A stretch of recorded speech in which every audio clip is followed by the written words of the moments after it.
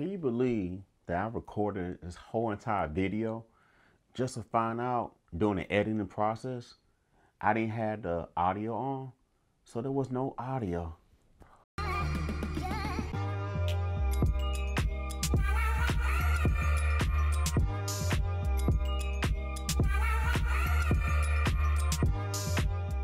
The evolution of mobile network has truly changed over the decades.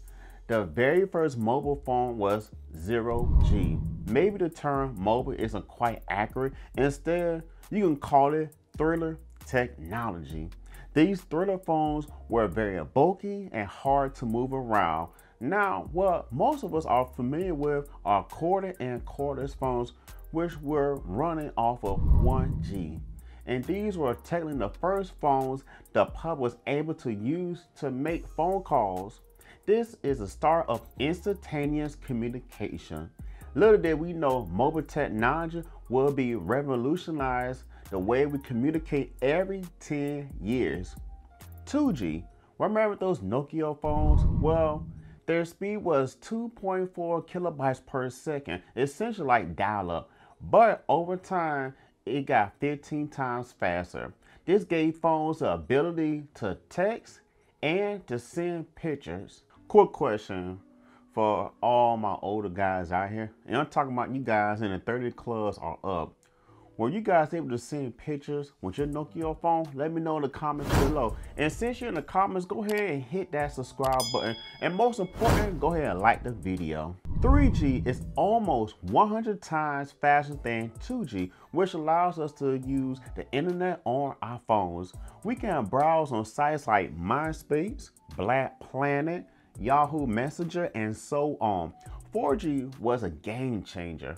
4G is 50 times to 500 times faster than 3G. You can do anything like stream 1080p on Netflix, game online with hundreds of other players at the same time.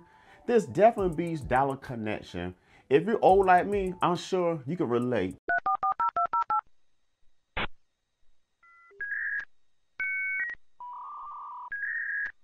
.4G allows you to access apps quicker on your phone, but it didn't allow free minutes before 9 p.m. 5G changed the way the world will run forever. You can argue that we are in a digital age and not the Stone Age.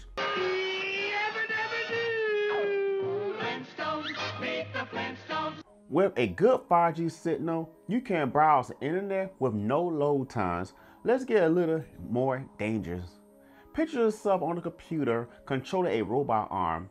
The process is so smooth with a high internet signal, and it looks like the robot arm is an extension of your body. There's no latency and movement, but the real deal is 6G. So many people are hyped for 6G. Well, at least the corporate heads I'm talking about. Some of you are baffled because most of us can't even get a 5G signal. But now we're talking about 6G, which isn't scheduled to come out until 2030. It's like, wait a minute, what about 5G? Well, let me explain. That doesn't concern the corporate heads at all. Right now, they are actively working on 6G as we speak. You have big companies like Microsoft, Samsung, Qualcomm, and so on. They all are working together to stay ahead of the next generation, to stay relevant, so that way people can buy their products. Samsung have built working 5G back in 2013, and 5G was globally rolled out in 2020. So there was like 7 years ahead in the future. This will show you how far into the future these companies are. So all these sci-fi movies you are watching, you may want to pay a little more close attention. They have a lot of truth to them. And I'm not trying to get caught up in all the conspiracy theories and stuff like that, but I'm just saying, these companies already have 6G chips developed. Currently, it's 50 times faster than 5G at its fastest speed. Check this out. 6G will be so fast, you'll be able to download 142 hours of Netflix in 1 second. Very impressive, like literally 1 second. This also means you can have 10 times more devices connected and the connection is more reliable. Currently, we are not living in the future of iRobot where we see autonomous vehicles everywhere. Not yet, at least, which is the reason why 6G is so important, because of the direction that society is moving towards.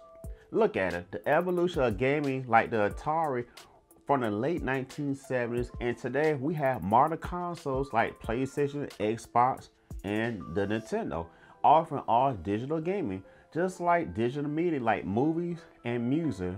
Rest in peace, blockbusters.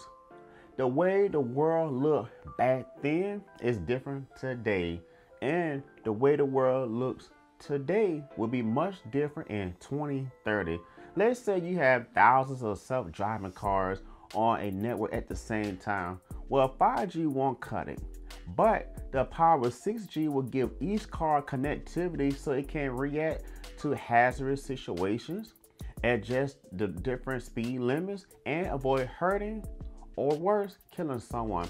These autonomous vehicles have to stay online at all times, and the connection has to be reliable to be able to process data simultaneously at the speed of light.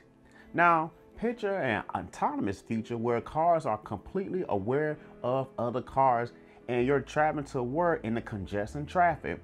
Your job is 15 minutes away, but it takes 45 minutes to an hour to get to work. With an autonomous future, there will be no traffic jams, no accidents in the perfect world, and travel will be easy and relaxing because humans aren't operating behind the wheel. Because your autonomous car will coordinate with every other autonomous vehicle while you're en route to your destination. Remember those sci-fi movies like Star Wars with holographic technology? With 6G, augmented reality will exist that form for several reasons. Unlike 4G, the waves can only travel 10 miles away from a 4G tower. 5G made this problem worse because the only way you can deliver faster speeds is using smaller high-frequency waves. They are called millimeter waves because they are little, but they are so small they are easily blocked by trees and buildings. If you're in an area with a perfect 5G signal, you may want to stick in that area. 5G is so complex because instead of needing one central tower like 4G, you'll need several towers on every street to keep a stable 5G connection. In other words, you have one tower in your downtown area for 4G. However, with 5G, that one tower turns into 6 towers. But this gets even crazier. 6G use smaller waves called sub-millimeter waves. Now, those 6 towers turn into 12 towers. I'm sure a lot of you guys are thinking about radiation. You're not wrong to think that because radio waves do produce a small amount of radiation, but we will say that for a different conversation. Having more 6G transmission in your home will probably be the only way you will be able to experience 6G because the waves are so easy to block. Now, in a perfect 6G environment, you'll be able to see your friends and family in an augmented reality because the signal will have half of a second delay. We will be able to use life-size holograms of people standing before you like the Star Wars movies. We could have chips implanted in our brains and communicate with other devices like limbs or remotely controlled avatars in dangerous environments. We already have VR headsets to set the tone, but VR will be on steroids. In a world of people as avatars, you think kids don't go outside now? With this reality, outdoors will be foreign to kids. The possibilities of 6G are endless. Anything is possible. And look into the future of satellites travel across the sky. You got holographic images of people walking around, robot workers, self-driving cars, planes, boats, trains, and augmented reality. Like, everything will be so different in a few years. And I'm talking about somewhere less 20 to 30, maybe 40 years now, when we're gonna continue to see these different transitions. And guys, I really truly appreciate you checking me out. If you're interested in content like this, make sure you go ahead and subscribe to the channel. If you really like this video, go ahead and like it. I really do appreciate that. And until next time, I'll see you guys later.